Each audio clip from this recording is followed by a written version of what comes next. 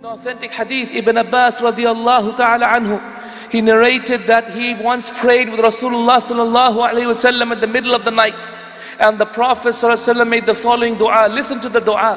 It is wallahi magic. It is wallahi not the words of someone except a prophet of God. Listen to how Rasulullah sallallahu alayhi wasallam called out to Allah. And imagine, when was the last time you called out to Allah in the same way? La ilaha illallah. There is no God but Allah. Allahumma, O our Lord, Anta nuru samawati wal ardi wa man fihin. You are the light of the heavens and the earth and whatever is in between. Lakal hamd, for you is praise. Anta fatiru samawati wal ardi wa man fihin. You are the originator of the heavens and the earth and that which is in it.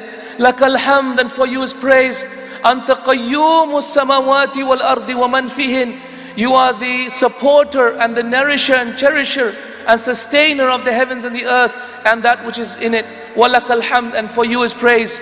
Allahumma, Allahumma anta al-haq. O Allah, you are the truth. Wa qawluka al-haq, and your statement is true. Wa wa'duka al-haq, and your promise is true. Wal jannatu haq, and Jannah is true. Wan naru haq, and the fire is true. Wa nabiyyuna haq, and the prophets are true. Wa Muhammad sallallahu alayhi wa sallam haq, and Muhammad sallallahu alayhi wa sallam is true. Allahumma bika amant. Allahumma, I have believed in you. Wa alayka tawakkalt, and upon you I have put my trust. Wa bilayka wa ilayka hakamt, and to your judgment I have submitted. Wa ilayka khasamt, and to you I complain.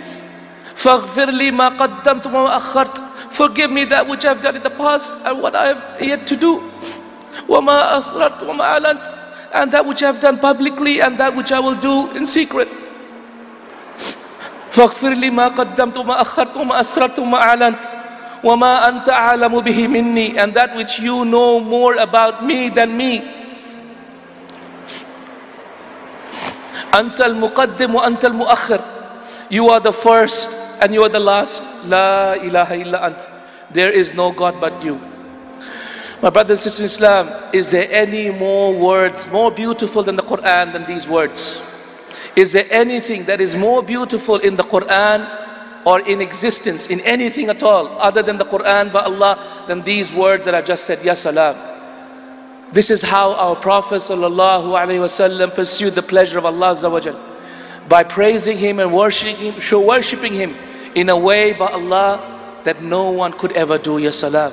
And this is how his heart connected with Allah subhanahu wa ta'ala.